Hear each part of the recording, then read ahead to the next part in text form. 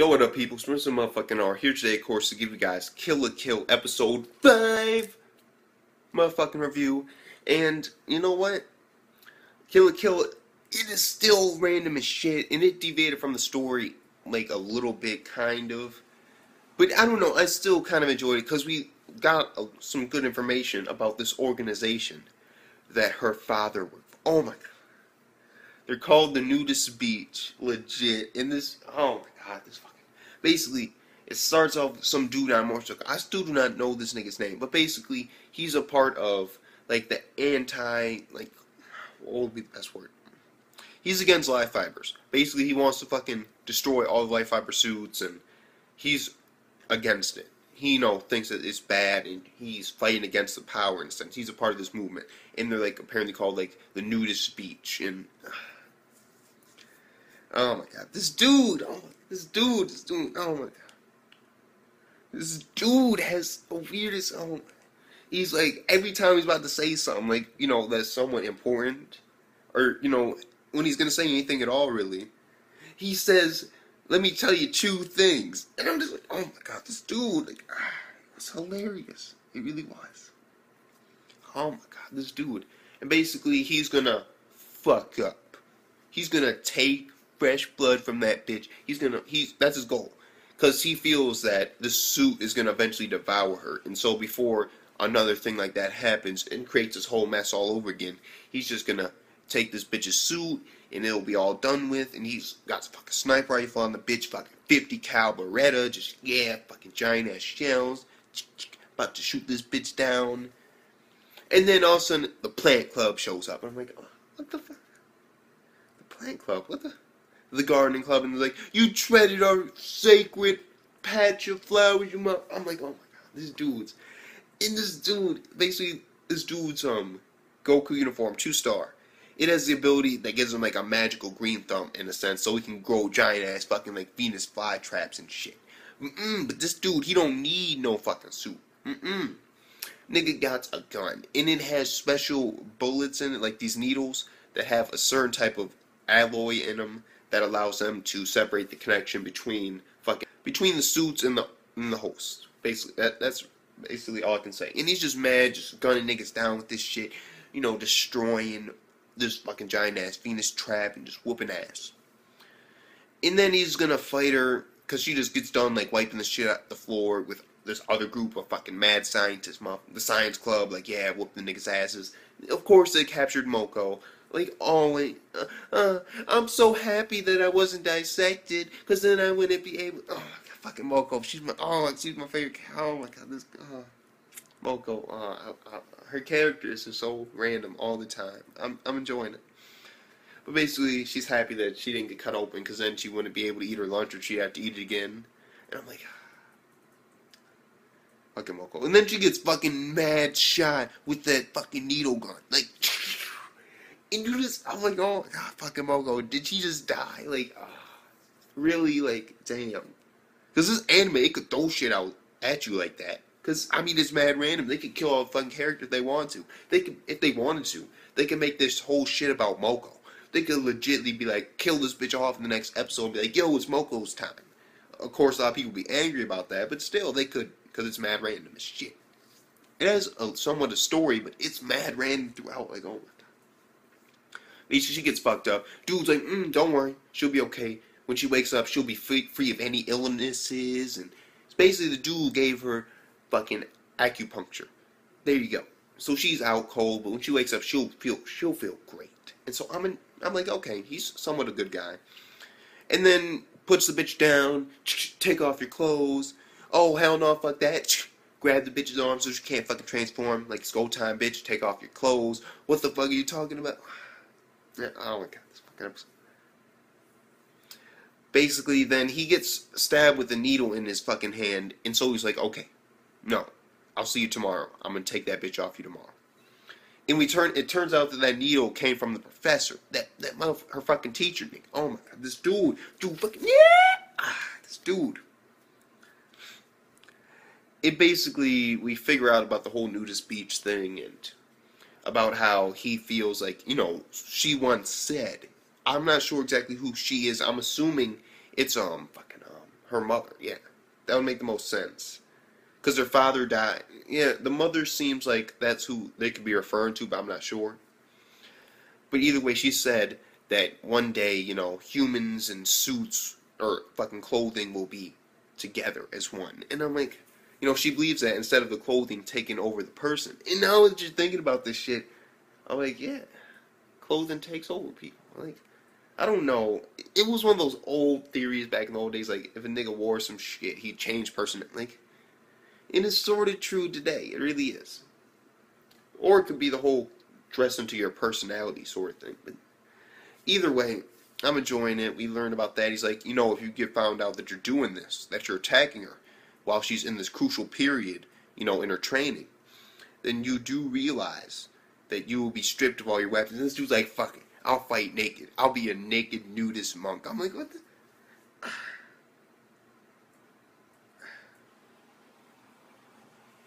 What the fuck is up with this? Oh my god, this dude. Then basically next day, fucking nigga nude in the morning. Like, yeah. Oh my god. Fucking. I don't care. Let's go back a little bit though, because the dinner table. Oh my god, the dinner table. When Mako woke up and they were like eating dinner and there's all this fucking food, everybody's just stuffing their face. Like, yeah, yeah. And you just.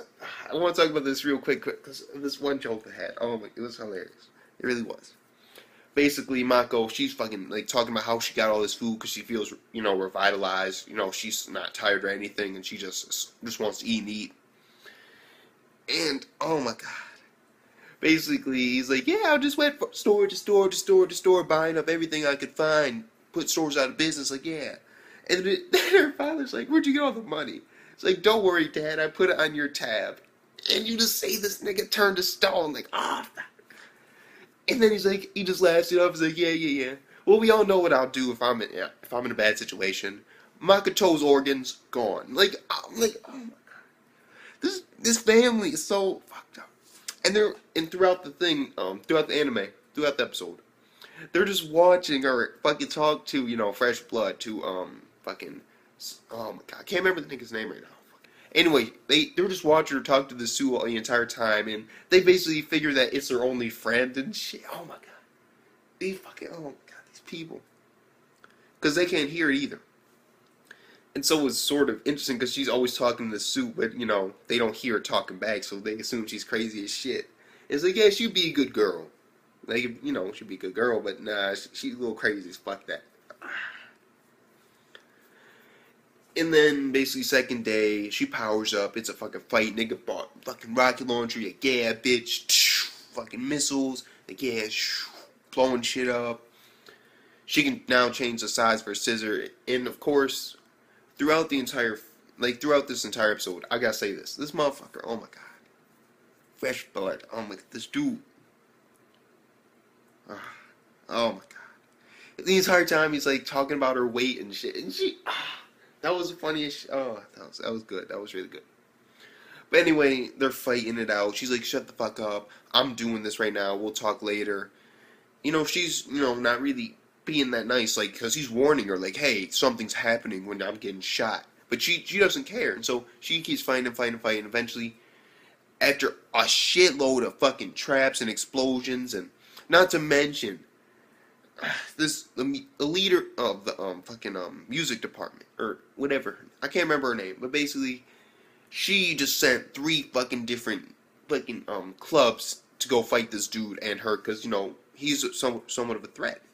He's trying to destroy all these Goku uniforms and take down the fucking student council president. So basically they consider him a threat. And so 3 groups come out, and it's basically like these 3 generals of some like Ryo Goose, fuck I don't care, fucking club.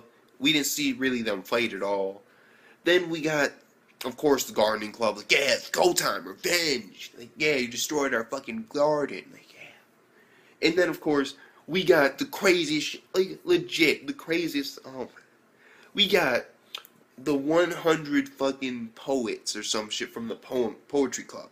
And these niggas, like, oh my god. They're just, like, going, like, yeah, just doing poetry and shit and just shooting, like, waves at these niggas. I'm like, what the fuck is this? Like, Basically, they all get wiped out though by these niggas' traps, and they're just dead bodies like everywhere throughout the fucking school while she's trying to find this nigga. Traps everywhere, fucking explosions. She basically powers down, dragged into the bathroom. Bitch, take off your clothes. No. And then he's about to shoot the bitch in the face. Basically, the suit jumps off her, takes a bullet, then gets shot down to the ground with these fucking needles. And then she realizes that the suit was trying to protect her while this dude was like, no, the suit was trying to escape. Look at that. You can't trust him. And the entire time she's like, no. And then in comes Mako randomly with the fucking broom and like puts it between this nigga's ass. Like, yeah, just pushes this nigga away and he's like, fuck that. And then she goes to this whole spiel about how it's her only friend and shit. Like, I'm like, oh my god. Fucking Mako. Mad random as shit. Like, 100%. Basically, she gets the suit back. She's holding it tight. Dude's like, give me the suit, bitch. Like, Mako, oh, I gotta go clean the bathrooms now. See you later. Like, fucking walks away. Okay, where were we? Oh, yes. Give me the fucking suit, bitch. Like, I'll kill your ass. Like, then basically the suit, through some type of way, like, projected its voice to him and, like, came out like, yeah, just attacking the nigga. Like, you stay away from her, I'll fucking kill you. Like, I'm protecting. Like, yeah, and he realizes what's going on. And so we decide, you know what? I'm gonna save him. I'm not gonna, fuck with him. Because he realizes that the suit actually, they care for each other. They're friends. It isn't sort of like that whole situation that is, that he assumed. He was way wrong. And then in comes fucking, this fucking head of the music department bitch. And she's been like playing fucking orchestra music throughout the entire fucking fight. I'm like, oh my god, what the fuck? Like, and she just comes in there like, we can't let you escape. Nigga fucking, like, his suit fucking explodes. And then throughout the smoke, he escapes, and then there's a bomb, and it blows up, and she's like, oh my god. Well, at least we learned a lot of information. I knew exactly what she'd want. And then we just flash forward to the fucking control room, fucking student council president. Yeah, she really does know what I want. Fucking walks off screen. We got information on this anti-fucking clothing group. Fuck it. And that was the basic episode. Oh, wait. There was a little bit more about it, like, after she's, like, waking up in, the dude's house, and she's injured, and he's all worn and torn, and it goes to this whole thing about they're friends now, and they're partners, and basically you repaid your dad. If the bitch ever goes off a little bit, I'm a killer, peace the fuck out, nigga takes off, end credits, we're done. So Kill la Kill was actually a pretty good episode this week. It was. Because, I don't know, it seemed like it went a little bit off track, but it gave us a little bit of background information about exactly what her teacher is, what she's a part of. And so I'm enjoying that. I really am. But overall, I get this episode right here, even with this up and rated system of, it's episode 5, so now I gotta go into, like, this whole story aspect, and it diverted a little, but nonetheless, it diverted a little, but nonetheless, it was still a good episode, 9 out of 10. Kill la Kill this week, good episode, I enjoyed it. I swear to God, when this nigga said about talking about selling his kid's organs, I was like, yes, this family, this dude, oh my god. Fuck it. So with that being said, Smith to motherfucking R. Peace the fuck out.